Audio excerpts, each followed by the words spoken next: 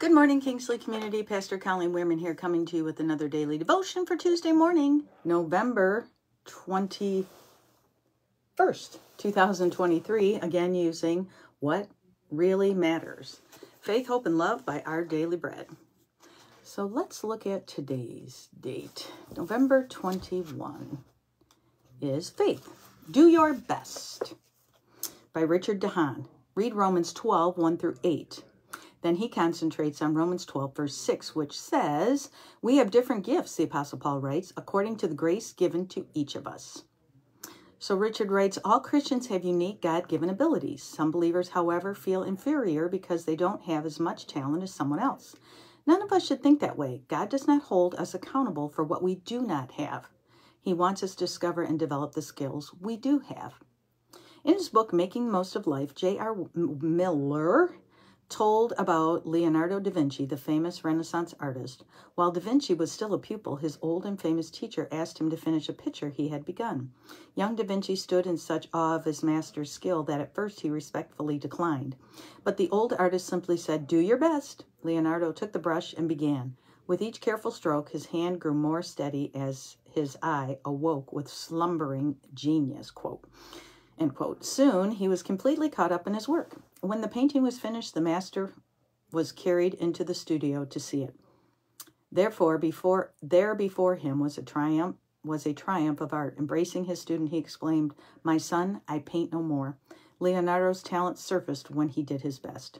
Of course, we cannot be Leonardo da Vinci, but we don't have to be. In 1 Corinthians 4, the Apostle Paul said that it is required that those who have been given a trust must prove faithful. That means doing our best and leaving the results with the one who gave us our talents. Who knows? We may surprise ourselves. And God might just surprise you too.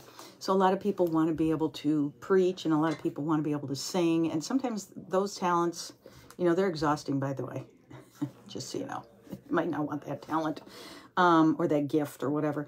But there's a lot of behind-the-scenes gifts that keep the faith alive and keep the church going. Prayer is one.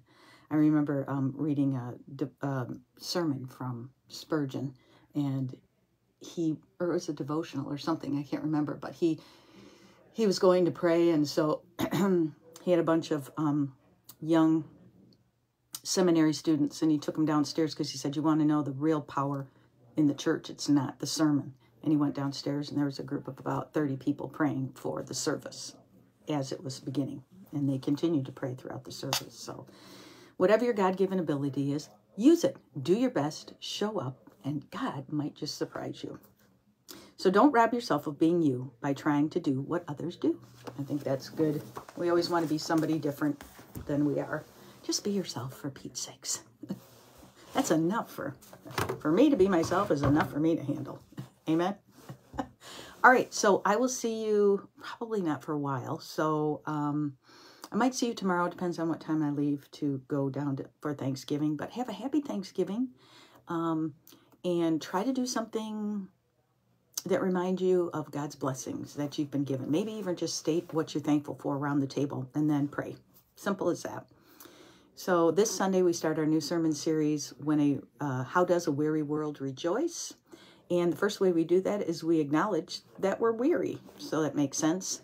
We're going to look at Zacharias and Elizabeth and the birth of John the Baptist, and how that kind of goes in together with the next Sunday, which will be the announcement of the John the Baptist by the angel, and then the announcement of the angel to Mary about the Messiah.